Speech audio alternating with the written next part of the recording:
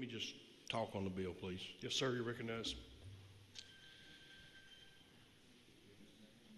In September of 2020, September the 24th of 2020, WLEX News reported in Kentucky that the Supreme Court ruled against pari-mutuel wagering 7-0. 9/24 of 20. On 2/2 of 21, a bill was introduced, Senate Bill 120, to the Senate body of the Kentucky legislature. On 2/9 of 21, it passed the Senate 22-15. It moved to the House on the same day, 2/9 of 21. 2/10 of 21, it got its second reading, and 2/11 of 21, it passed this House chamber 55-38. Bipartisan bill, 38 Republicans, 17 Democrats voted yea.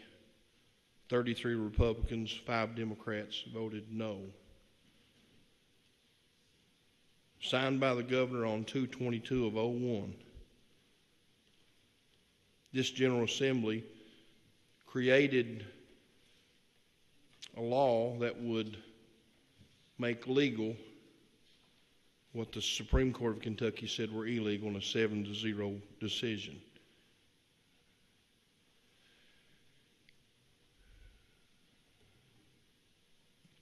Let me state right real quick that I'm against gambling, period. If it's gambling, I'm against it. I could break out Bible verses. I could tell you reasons why, but I won't. I'll tell you why I'm against it.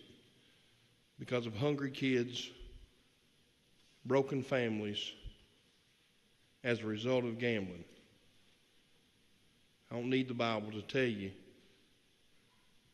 that addiction of all sorts, including gambling, alcoholism, drug abuse, breaks up families, sends kids home hungry. It beats kids up and does not provide for kids what they need. Last year we had the same bill, sort of, kinda, because the horse racing industry wanted, in many of our opinions, to have the ability to control all gambling in the state of Kentucky. Because of that, machines that were, in my opinion, illegal already, we have House Bill 594 to make sure they're illegal by state law.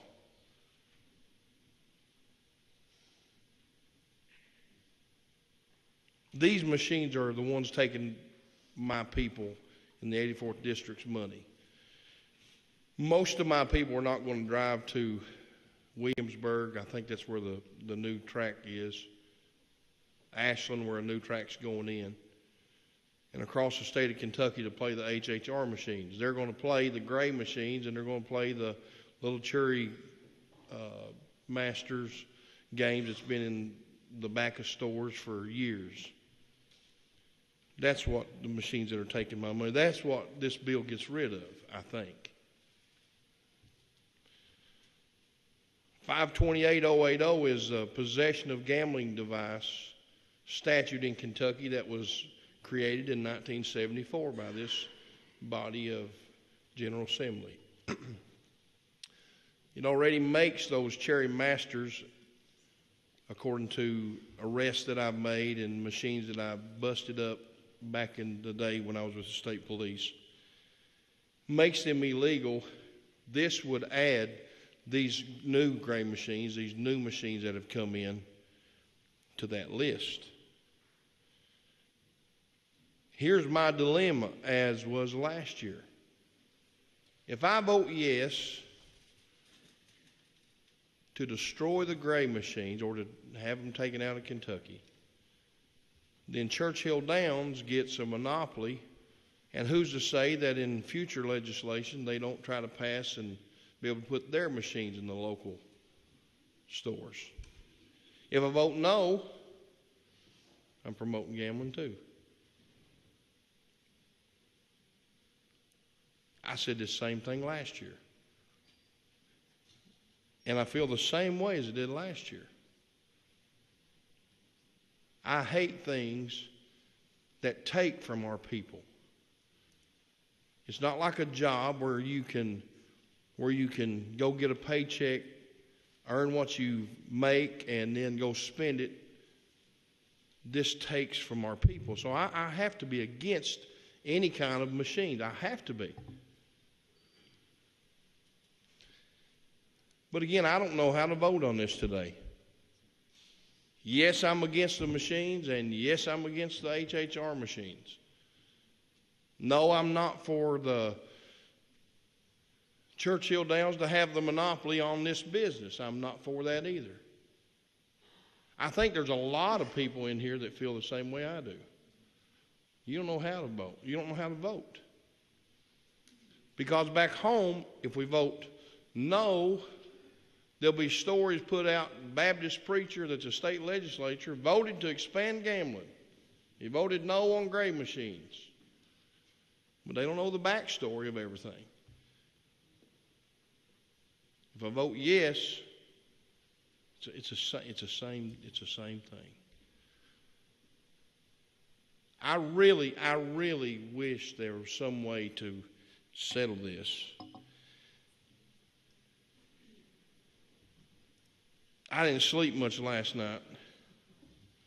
Learned of a House committee sub this morning. Got in here at 6:30, 7 o'clock, and tried to find it and read it. I didn't vote to suspend the rules because I've not seen I didn't see the amendment.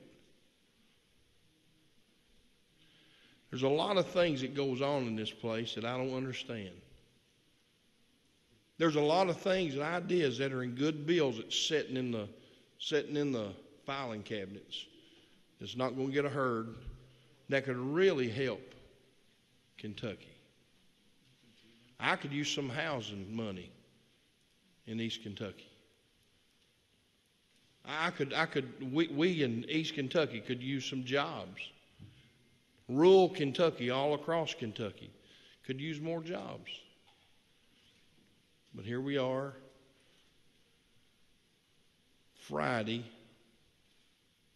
instead of waiting until Tuesday and letting us read the amendment and all that. We're here on Friday doing what we're doing.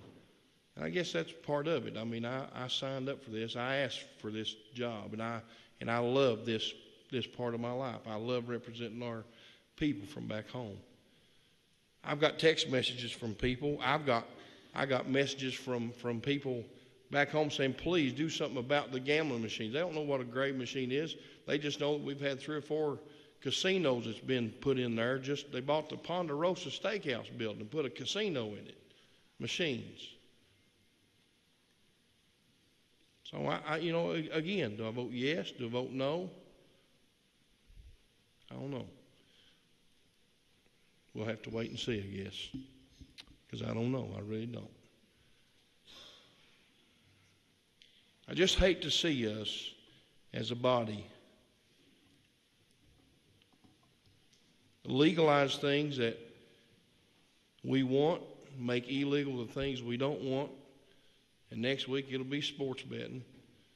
And it's something that's illegal, but we're going to make legal. So the state can make $12, $15 million a year in tax money, but we have to lose, our people have to lose $300 million to get that. I'm old country boy, but that really ain't good math. I appreciate your time. Let me speak, Mr. Speaker. And again, there's a lot of you feel the exact same way I do. I just don't know what we're going to do on this bill. Thank you.